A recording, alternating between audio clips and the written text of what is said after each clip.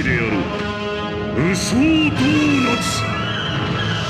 hello my dear Jurassic legends, welcome to a brand new video that I've been thinking of lately. This is how to get into JWA in 2022, and your friends too.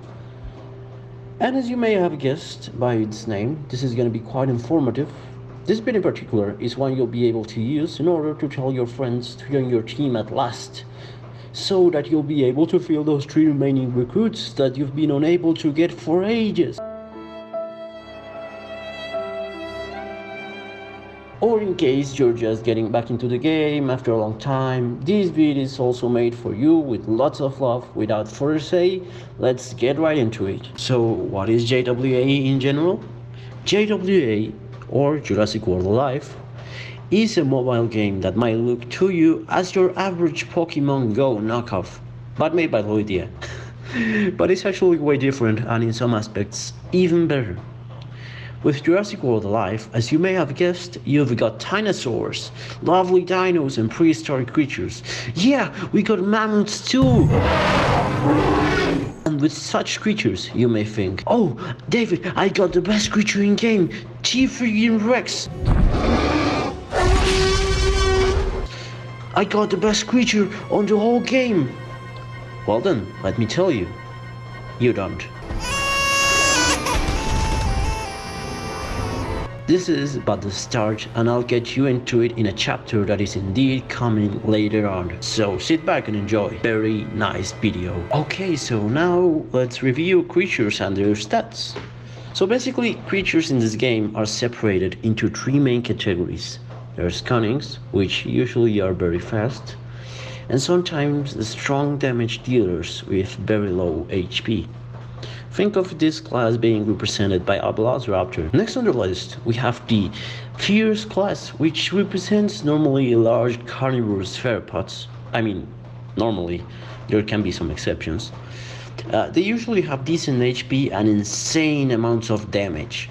I mean, think of this class being represented by a T-Rex. That would be like the nicest comparison I could possibly get.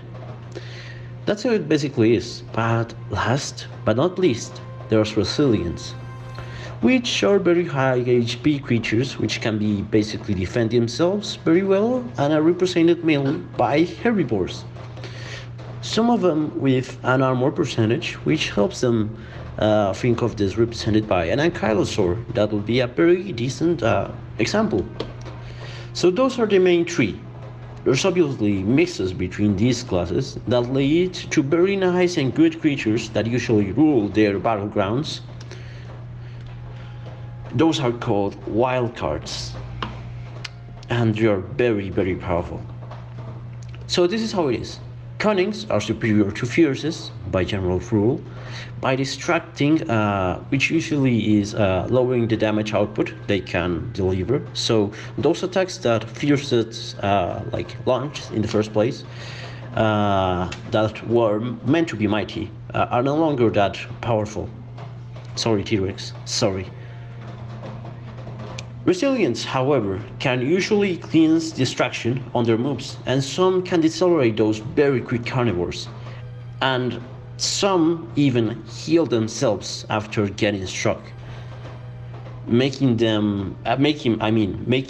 those cunnings slower than a tortoise. I mean, literally, take a look at this tortoise health. And also shield themselves in order to protect themselves against some of their attacks. Those shields, however, can be broken by fierce attack. Well, that's the triangle we got in this game, that's how we gotta play, that's the thing we need to learn. Okay now, PvP arena. You guessed it, you're gonna be using your creatures in battle against other players. Noobs, great players, and yeah, sadly droppers too. PvP has 13 different arenas. The 13th one, Nublar Shores, is of course the toughest one, and you'll usually find the best players with the best creatures on this arena. They usually have like a score that's way beyond the one you'd get as soon as you enter in the shores. And at the lowest tier you got Fallen Kingdom players that are basically new to the game and are getting used to what the arena is. And you also can see some droppers there, sadly. So what are droppers? Droppers, like by what their name says, are cowards. Yeah, they're cowards. Cowards which, in order to get a lot of incubators without getting their asses handed on purpose, use low-level creatures so that they'll be beaten easily, and in consequence they'll get matched against new players whose dinos are still trying to get better over time. A really low class and dirty move. I mean, really it is, to say the least. In PvP, you'll be spending quite some time grinding to get a higher score and gaining daily incubators, which grants boosts. I mean, boosts will help your creature strength, so you'll be able to get them like 4 of each if you get a 1 daily battle incubator. So this spot requires some sort of common knowledge, as it's up to you to pick the community that suits you whatever you're looking for in a better way. Jurassic World Alive has alliances. These are meant to help players get more DNA, share creatures with your alliance, coordinate stuff. It's very helpful, and this is one of the most important choices you must face, as I said, as this will also tell how successful you'll end up being. As if you get backed by the right people, a friendly group, a family, you'll be having the greatest time even when you're not playing, as many communities do have Discord servers which help on raid coordination, sanctuary sharing, and having fun as well. Why not? This is particularly important as you need to find a good community, because there's some very disreputable and very nasty communities out there with very unfriendly and rude and authoritarian people that I'd strongly suggest you'd rather ignore unless you're looking to have a bad time willingly with this kind of authoritarian people. Yeah, as I said it. But I'd strongly suggest you to stay away from those kind of guys and to try and have fun. There's lots of people there that like really put effort and love into this game. So that's the kind of people you want to spend your time with, definitely.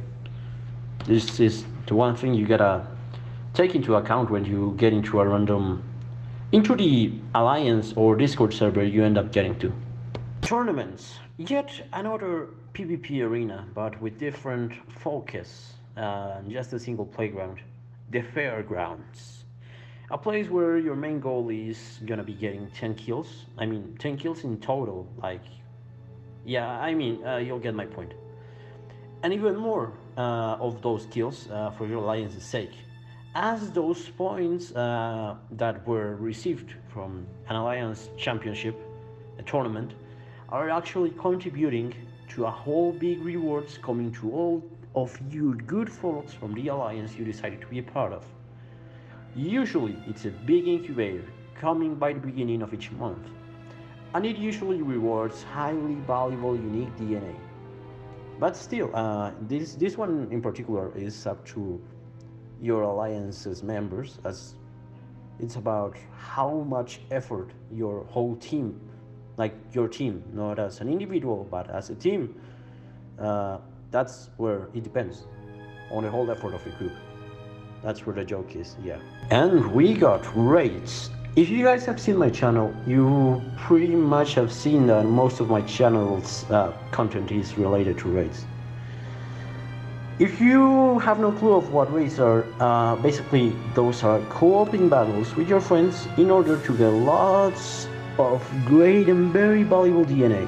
You can get rare, epic, legendary, unique, or even apex DNA, which is kinda the best kind of DNA you'll ever get. Basically, very OP creatures that made lots of endgame players cry and write articles on how apexes should be nerfed, but that's a whole different topic. Raids just recently got a level cap, which means you need a certain level in order to access some raids, as a way to getting rid of low players collecting ultimate creatures DNA. I mean, it's fair and it isn't at the same time. I don't know. Most raids need certain creatures and a specific algorithm of moves that lead to a winning result. And simple word, it just means that you must follow steps using the attacks you need in the right moment, or else things like ending the raid too soon, leading to a movement to be on cooldown, which can be very fatal as that required move could be very important attack or a group heal, which is also very important to have in hand. Raid bosses, legendaries and up, are usually accompanied by two little buggers called minions. No, not those minions, this one. Minions are two small creatures that usually accompany the boss, as I said, and which main goal is to piece the heck of it, to make your raid experience more complete, of course. So what are you guys gonna expect from this game? Well, as with almost everything in life, you gotta be patient, extremely patient. As with Ludia, there's quite a mighty amount of bugs and known glitches, which kinda make it a headache to play sometimes, but I'd say most of us would say those have been worth it. I mean, if we still are here, this has gotta be for something. And I actually made two very popular videos about bugs, so I've really enjoyed that. You're gonna experience, sadly, several glitches, unfair hybrid fuse amounts, admittedly really unfair, sort of things like those you've seen on my popular paint videos. Those sort of things that make you wish to throw your device from the tallest window in the building. So now we're talking about sanctuaries. What are those? Well, basically it's a place to keep your dinos and collect DNA from them. That's basically the main idea. This is used mostly to get more hybrid components, and with alliances you can coordinate sanctuaries of one particular hybrid. So for example, imagine you want to unlock Indominus Rex, and you happen to have an amazing alliance, so what you do is this. You grab a sanctuary, and you and your friends start placing each one of your friends must place creatures. The components needed in order to fuse Indominus Rex. So that would be Epic T-Rex and Common Velociraptor on that sanctuary, and FIP them. You may ask, what does FIP means? FIP is for feed, interact and play with them. It's quite a nice mechanic, and you and your love fellas can do whenever you're grinding towards a certain creature. It's very nice. There's also a rule that some alliances have when they're like having very huge sanctuaries, because sanctuaries can level up as creatures are placed and FIP'd. But some alliances have rules about this, so you may need to take an eye on your alliance's rule according to this particular topic.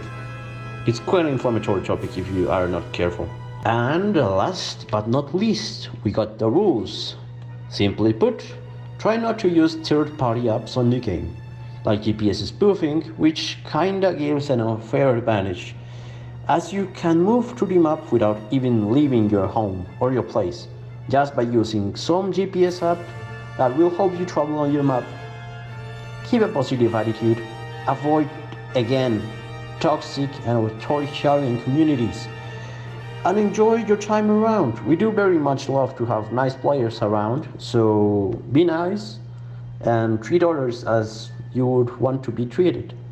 That's basically how it is, and you're gonna have a rocking, amazing, fun time playing Jurassic World Alive. That'll wrap it up, guys. Please do leave a like, subscribe, and leave your comment suggestions in case I missed something that you guys didn't. Love you lots, my dudes and dudettes. までうましもう夏までうましもう夏